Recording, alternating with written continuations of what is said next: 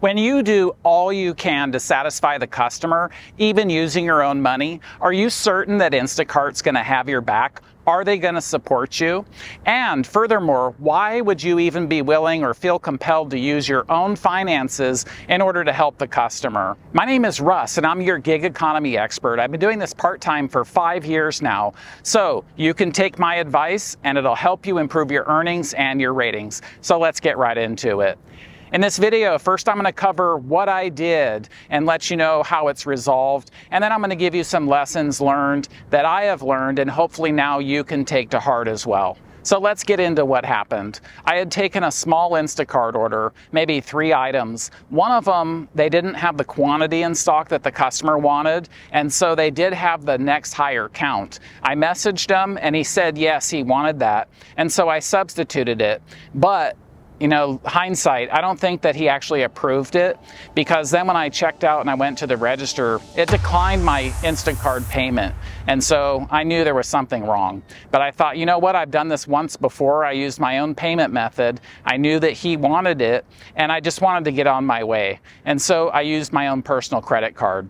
So later on, I knew that I would do that reimbursement process with Instacart, and it should work out fine.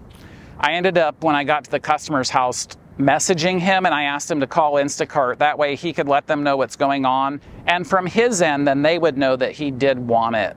And I let him know that I would also chat with him. So I ended up chatting with him. The customer support agent was helpful, and he said he would take care of it because I should be reimbursed. And again, keep in mind, I paid for all 3 items on my card. As it turns out, they declined my request, and I was surprised because the customer paid some amount of money for these items. Wouldn't the company recognize that and know that they would reimburse me at least part of it? But they denied the whole request. So I spent more of my time over the next couple of days contacting the service agent again, and this time they said that they would help and send it to the finance team once again. So keep in mind how much time I've already spent, and they have not refunded me yet.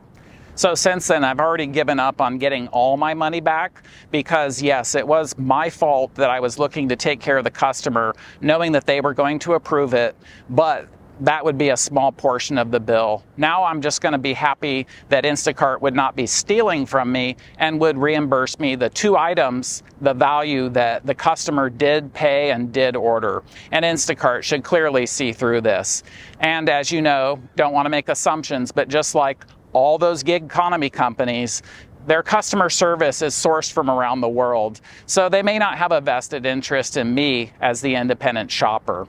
So this brings us to the next point. What can you learn from this? And what should I learn myself? And remember, don't ever do this again. All right, so you spend a lot of time out shopping. You want to get paid. When I did this before, I had a huge cart of items from Costco.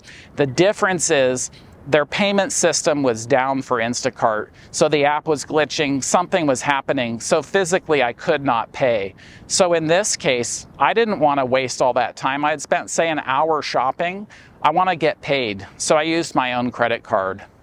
The reimbursement process went through very smoothly, and I did get all my money with no problem. So the difference is, don't do this. Well, you can do what you want, but I'm not ever going to do it again. If there's ever a payment that fails at the register because one price was too high, then I would say you need to resolve the situation then, and don't risk your own personal finances. So if you've enjoyed learning so far at my expense, please do click the like button and also like the channel. It really helps a lot, so thank you.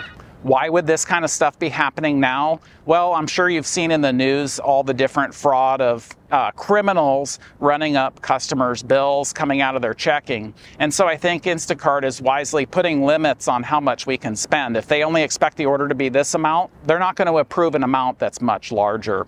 And this makes sense. But as a shopper, we can suffer for this. We always want to bend over backwards and do our best for the customer, getting them what they want, because we get good ratings, we get good tips, and that's why Instacart hires us. We go out and do the work. We're an interface between the company, getting the customer their goods. And so it's natural. We always want to have good customer service. We want to get them exactly what they want, and we want them to be happy with the entire experience. The second reason that you don't want to risk your own personal finances if there's an issue with the payment, if it rejects, is because you might not get your money back. And I'm living proof of this. I'm not going to give up fighting, but I'll tell you what, it sure is infuriating when you're using your own money for something that's good and then the company's not supporting you. So my lesson learned in this is I'm not going to do this again. If there's ever a glitch, something where there's a price difference, I'm not going to risk my finances.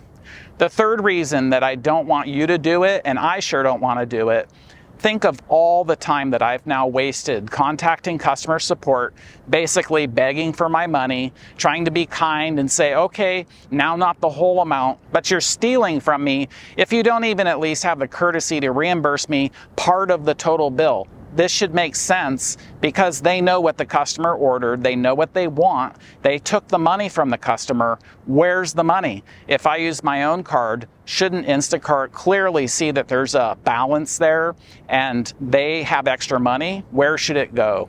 So don't waste your time. I'm not going to waste my time anymore because it's just not worth the risk. I could have been out doing another batch, earning more money instead of losing my money.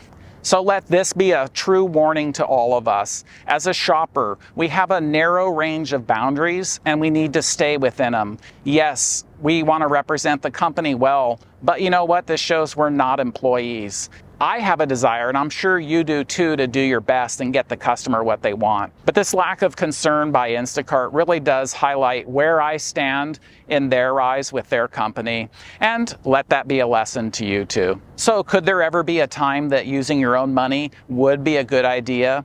And there is, kind of like I've already mentioned. In this video that I have for you next, I'll run you through that order and show you how everything went smoothly and life was happy ever after, but not in this case for me. So I'll see you there in that video.